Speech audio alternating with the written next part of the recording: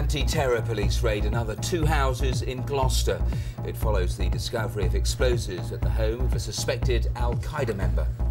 Secret recordings. The Soham jury hears Maxine Carr talk about lying with Ian Huntley. No to the Good Friday Agreement. Ian Paisley's DUP still lead in day 2 of counting.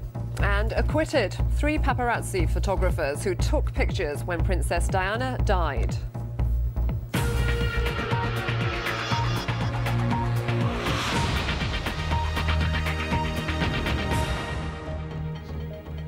Hello, this is BBC News 24 with Matthew Amroliwala and Gwenan Edwards. A victory parade for champions. A nation honours its rugby heroes. Hundreds of thousands of fans were on the streets to share England's triumph.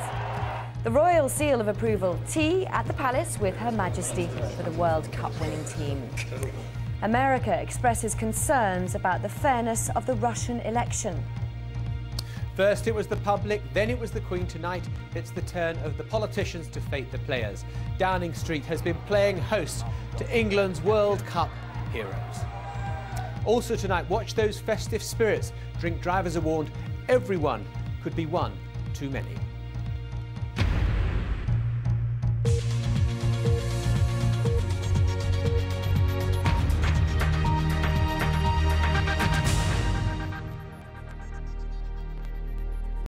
Good evening, it's 9 o'clock. The headlines here on BBC News 24. A teenager is charged with murdering Rhys Jones last August.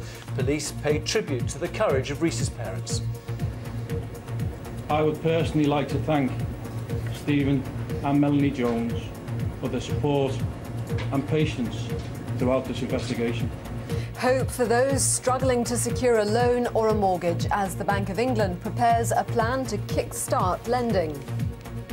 A stern rebuke for Robert Mugabe. Gordon Brown accuses the Zimbabwean president of stealing the election. No one thinks, having seen the results at polling stations, that President Mugabe has won this election. A stolen election would not be a democratic election at all. Shannon's mother accused of child neglect. Karen Matthews will stand trial alongside the man accused of abducting her daughter. Also coming up, happy birthday, Holy Father. Happy birthday to you. The President and Laura Bush celebrate with Pope Benedict on his first official visit to the White House. And another starring role for Rugby World Cup hero Martin Johnson as he is named England manager.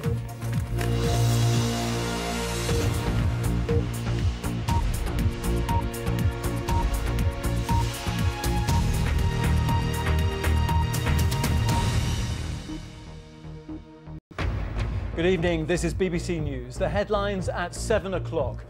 The suicide bomber's last message to his baby daughter in a video played to a jury today.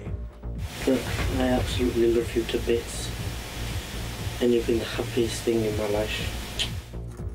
On the march, teachers staged their first all-out strike in England and Wales in 2 decades. The death of disabled 22-year-old James Hughes. Reports say one of the men suspected of murdering him is his mother's partner. BBC learns that hospital operations are being cancelled because of broken, missing or dirty surgical instruments. Also coming up in the next hour, playing the bad guy, the film star Wesley Snipes could be handed a jail sentence for tax evasion. And from Hertfordshire to Hollywood, a bluffer's guide to blagging yourself a role in a movie.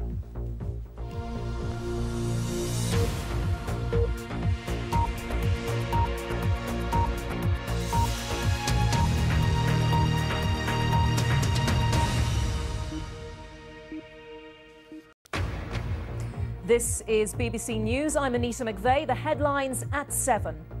A deal on press regulation by the Conservatives, Labour and the Liberal Democrats. All 3 leaders claim the credit.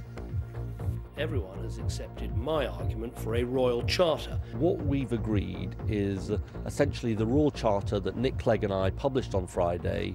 It's very much on the basis, almost exactly on the basis of what I'd hoped when I published my own proposals along with Ed Miliband last Friday. But there's no agreement on whether the new framework is underpinned by law. We'll have the latest from Westminster. The other main stories on BBC News at 7. Anger in Cyprus over plans for a tax on savings. Banks are shut until Thursday amid fears over deposits. Mairead Philpott in the dock. She denies starting the fire that killed her 6 children. I'll be reporting live from Baghdad. 10 years after the American-led invasion of Iraq, I'll be asking what's changed in a decade. You'll be very good with animals. And Frank Thornton, who starred as Captain Peacock in Are You Being Served?, dies at 92.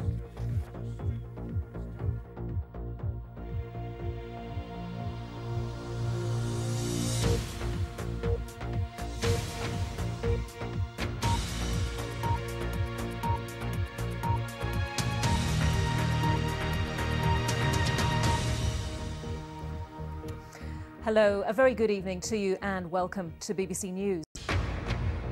Hello, good evening. This is BBC News with me, Ben Brown. Our headlines at 8 o'clock. Plan ahead for Christmas, says a shipping boss amid delays at the UK's ports. A shortage of HGV drivers means around 50,000 containers are still waiting to be collected at Felixstowe, the UK's biggest commercial port. Retailers are warning it will have a knock-on effect on their shelves. We'll still have toys to sell, but if you're looking for choice, don't expect to come in December and see what you would normally experience in a toy store. The European Union sets out its plans to try to resolve disagreements over post-Brexit trading arrangements in Northern Ireland. 2 more casualties of the global spike in gas prices. Pure Planet and Colorado Energy have ended trading.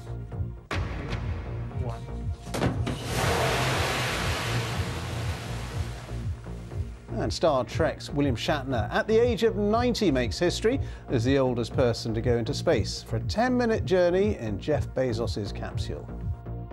What you have given me is the most profound experience I can imagine.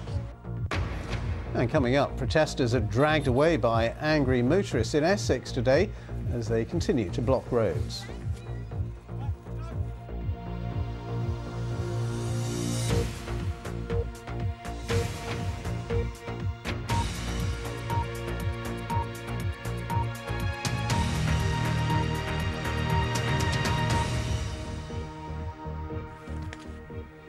Good evening.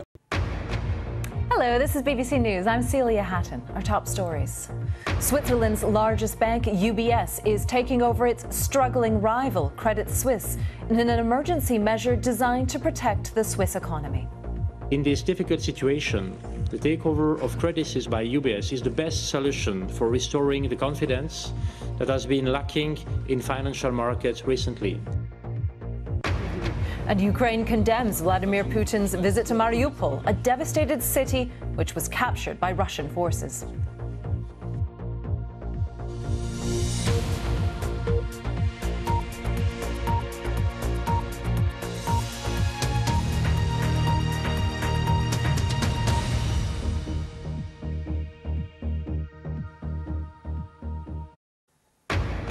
Hello, you're with BBC News, live from London.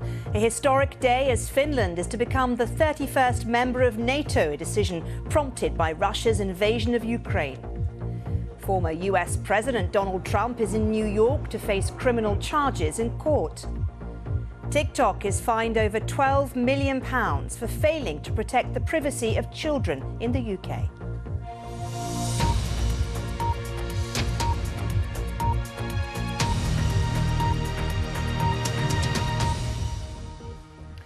Hello and a very warm welcome. I'm Marianne Mashiri.